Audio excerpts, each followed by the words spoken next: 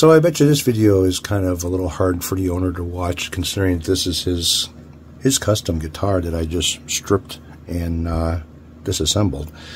But anyways, you know, he'll get it back looking really good.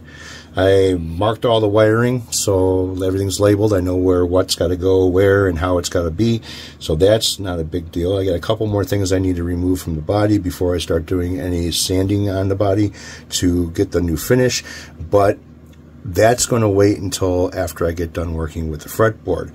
So a few things that I noticed with this that is kind of you know, bad as far as when I put this thing back together, it's not going to work out very well.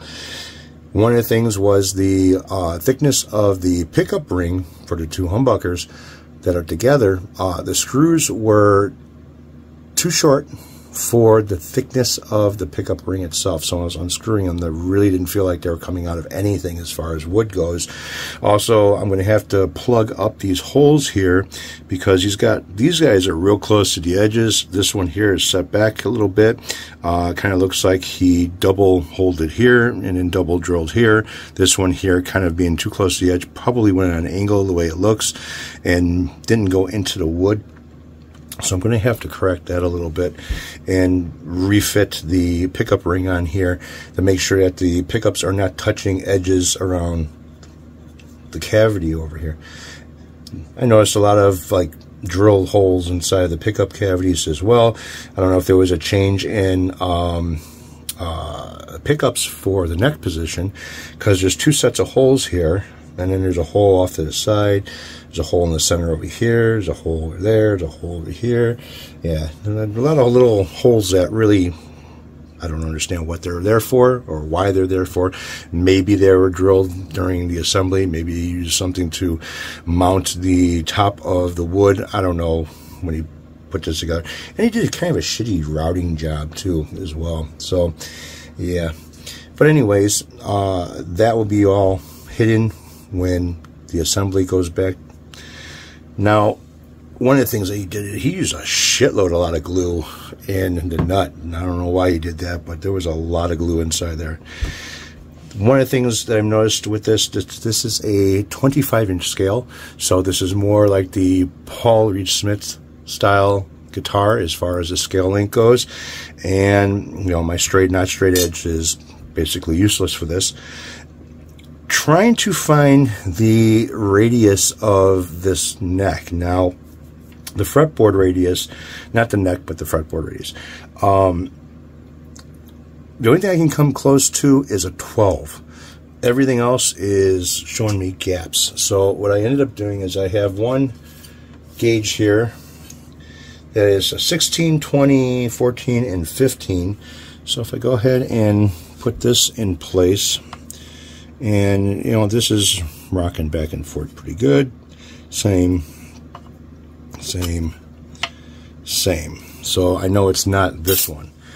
So this one here is a 725, 9.5, 10, and a 12. So if I go ahead and go with the 725, there's kind of a good sized gap there. The 9, same thing, nice gap in the center. 10, there's still a gap in the center, but it's much closer. If I go with the 12, 12 seems to fit a lot better, and I've tried this up and down the neck just to verify what the scale length is. But even the 12 is not perfect with the radius of the neck. There's still something going on. I still get a little bit of light coming through. And I went through all of the gauges and just to see what's going to fit it the closest. And the only thing I can come up with is the 12. Everything else is just too far away, rocking back and forth. The 12 just seemed to fit a lot better, but not perfect. It doesn't fit it the way it's supposed to fit it. So I don't know if this was CNC'd or if this was done free-handed somehow with a block, you know, trying to radius it with the block, but not a radius block.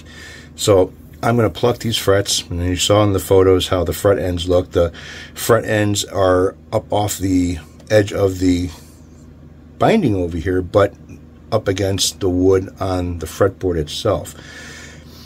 And going with the gauge, I can kind of see that as well. So that's got to be fixed. And the only way I'm going to do that is pluck all the frets, re-radius it, the fretboard with the 12-inch radius block, and refret the whole fretboard. So what I'm going to do is pluck out some of these frets.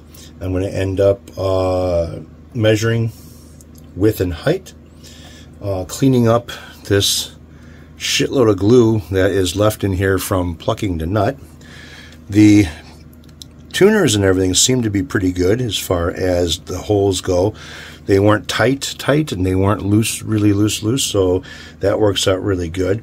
It's got a very small truss rod opening over here to adjust the truss rod with a very small hex truss rod.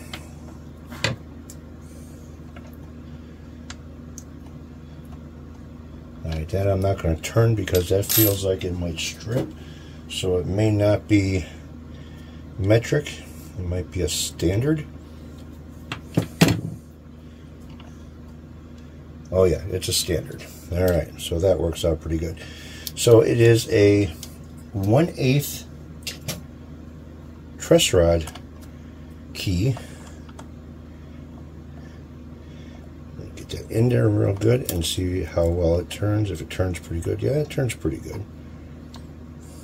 Doesn't turn bad at all. Okay, so then I know that's what I'm going to need for adjusting the neck when I pluck out these frets, because I want to give this thing a forward bow in the middle, back bow on the sides, so it opens up the gap a little bit where the frets are.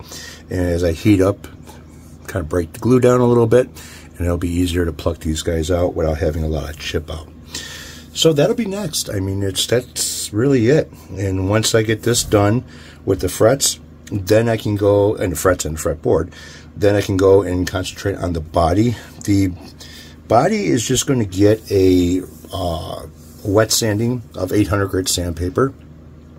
Smooth out these ends over here where the finish is kind of smeared and pushed and everything else, which I showed photos of that as well.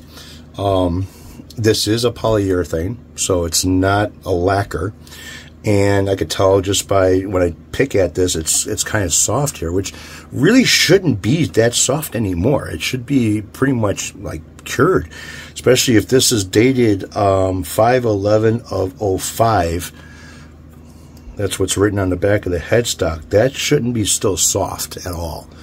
So, yep, getting on to bigger and better things.